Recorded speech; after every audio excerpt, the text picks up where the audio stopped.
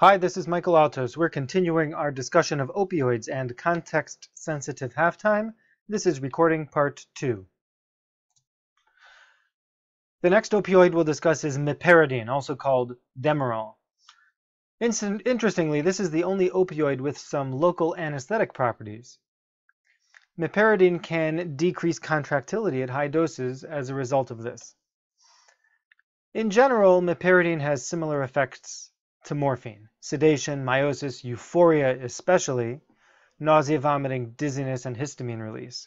The euphoria is what makes it a popular drug amongst drug-seeking patients. Meperidine has an active metabolite called normeperidine, which is excreted in the urine. Meperidine, and especially normeperidine, can cause CNS excitation, including tremors, myoclonus, and especially seizures. And for this reason, we really limit the maximum dose of meperidine to 600 to 1,000 milligrams a day. Obviously, in renal patients, because of the urinary excretion, we should be more careful with this drug and use lower doses. Now, this isn't a big issue anymore because we don't really use meperidine for analgesia routinely because of the euphoria, the renal clearance, and the toxic metabolites. Again, I want to emphasize that this is a drug where high doses can really be dangerous in patients with renal disease. The place that you'll see meperidine being used most commonly is in the PACU, but not for pain, but for shivering. And meperidine is really very effective in reducing shivering from a number of different causes. And this is probably mediated by the kappa opioid receptor. And for this dose, which is much smaller than the analgesic dose, meperidine is probably safe to use even in renal patients. The drug is redistributed in about 4 to 16 minutes, and its elimination is 3 to 5 hours. The dose of meperidine for analgesia is 0.1 to 1 milligrams per kilogram. So if you think about that, we're looking at 10 to 100 milligrams as a typical dose. That's 10 times the dose of morphine. But again, we're really using it more for shivering, and in that dosing range, we're looking at between 12.5 to 50 milligrams IV in adults for shivering.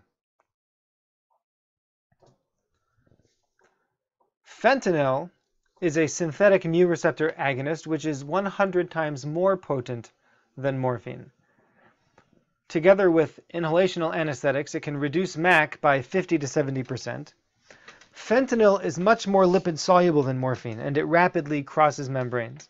Therefore, it has a very rapid onset and rapid redistribution to inactive sites.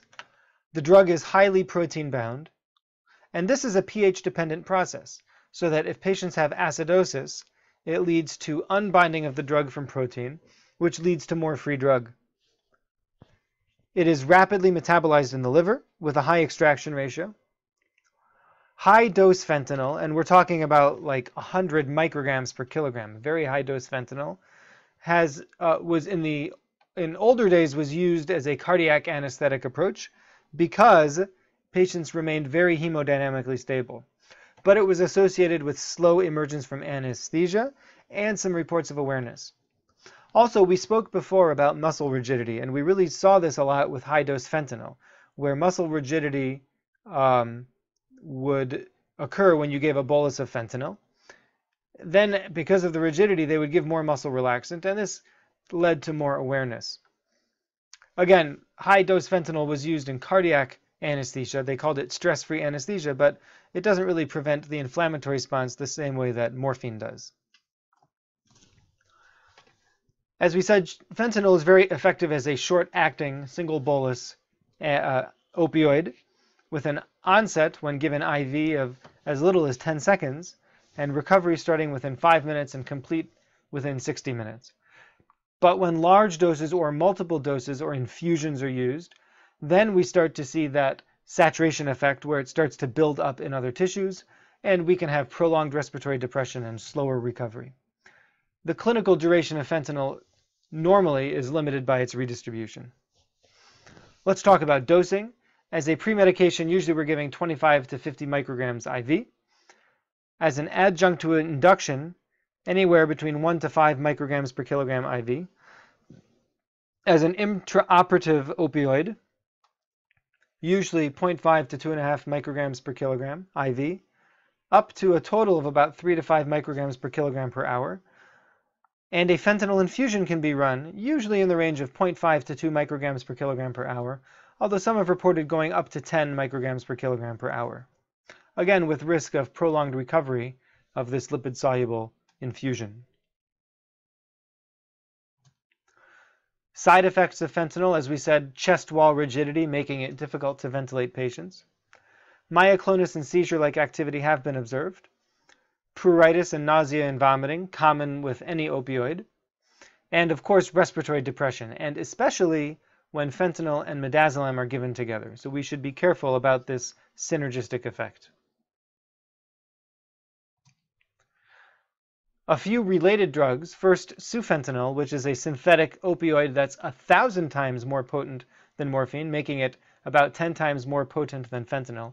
And in many ways, it's similar to fentanyl, with really just a shorter redistribution half-life of about 30 minutes. Alfentanil has a potency somewhere between morphine and fentanyl, but a much faster elimination half-life. And this probably has to do with its lower pKa, which means it's mostly non-ionized, so it can very quickly travel across membranes for rapid onset and redistribution.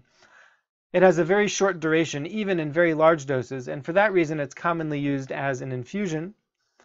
And they say that alfentanil can reduce the MAC of volatile agents by up to 70%.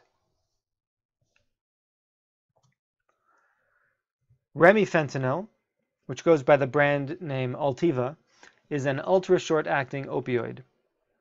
The reason it's ultra-short-acting is because it isn't metabolized in the liver, but rather it undergoes ester hydrolysis by blood and tissue esterases, not pseudocholinesterase, but other esterases.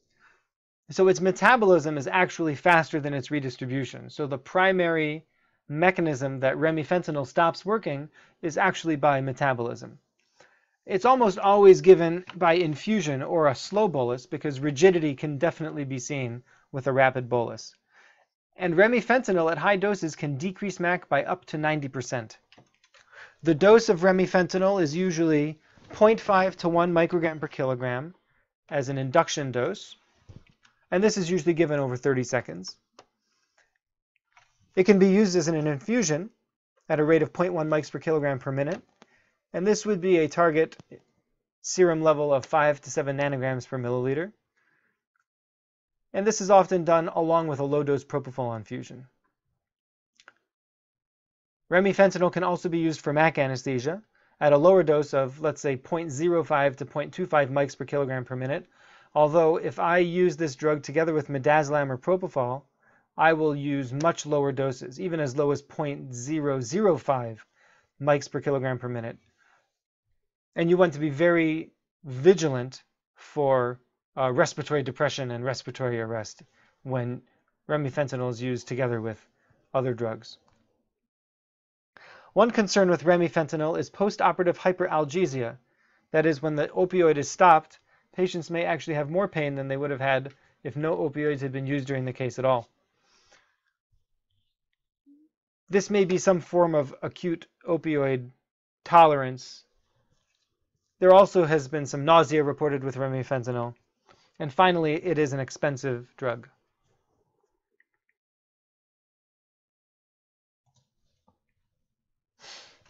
That's it for this section. Please let me know if you have any questions, and we'll continue with the next recording.